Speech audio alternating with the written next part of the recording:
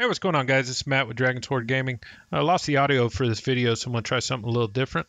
We're going to be installing a cap kit inside this N64 console, as well as the power supply, and then also installing an ultra-HDMI mod kit as well. So let's get started.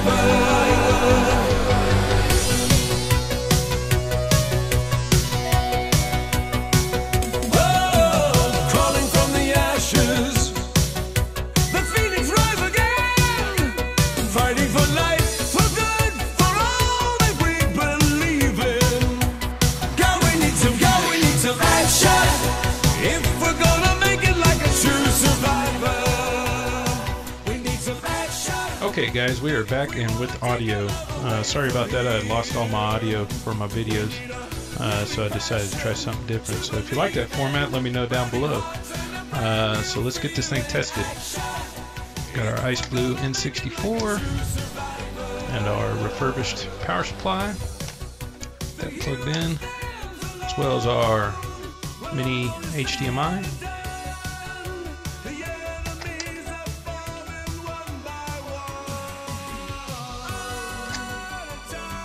And our Ice Blue N64 controller.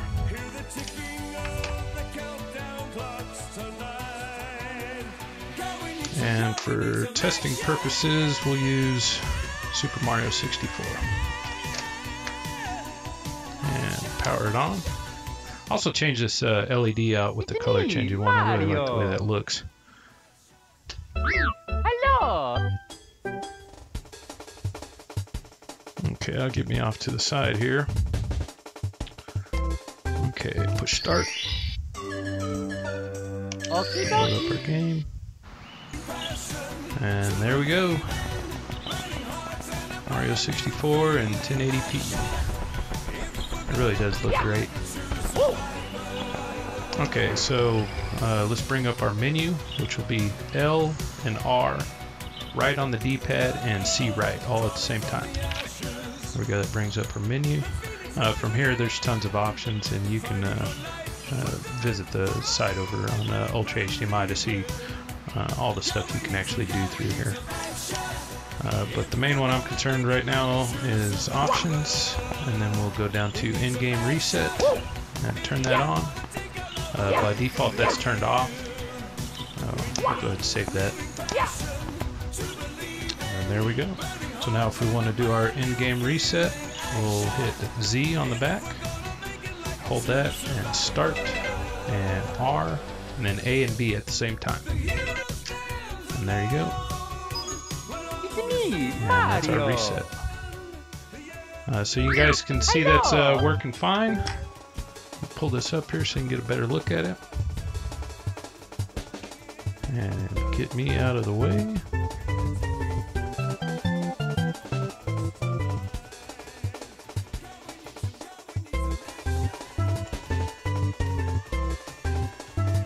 Okay.